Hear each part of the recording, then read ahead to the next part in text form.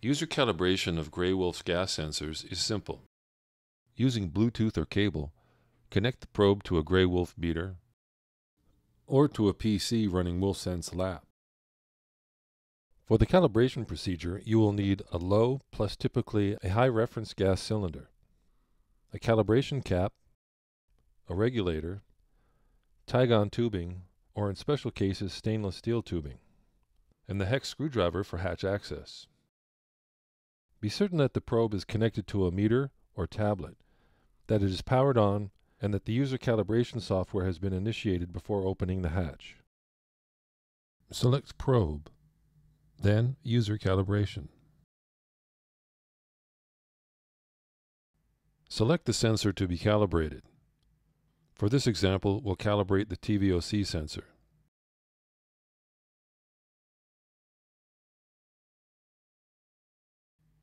Typically, you will calibrate both the low and the high calibration points. Either way, be sure to verify that the calibration points match your reference gas.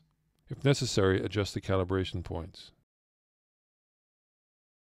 Opening the hatch while the LED is flashing will power off the probe. Wait until the LED is solid green before opening. Never remove or insert sensors while the probe is powered on during the user calibration process. Start with the reference gas cylinder for the low calibration point. For TVOC calibration, 100 ppb rather than 0 ppb is generally a good low reference point to use due to the typical uncertainty of the hydrocarbon-free reference gas when supplied in small portable canisters. You'll later repeat this procedure with another reference gas cylinder for the high calibration point. Screw the regulator into the gas cylinder.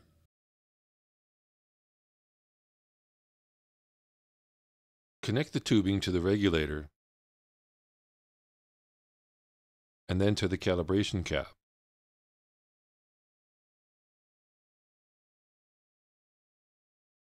Again, be certain that the probe LED is solid green.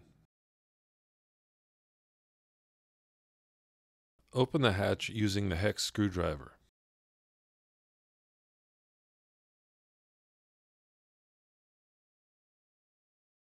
Place the calibration cap over the sensor to be calibrated.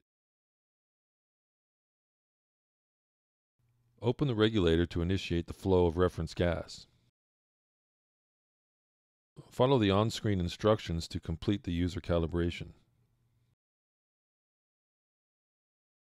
A separate video can be found for details on using the software to perform user gas calibration.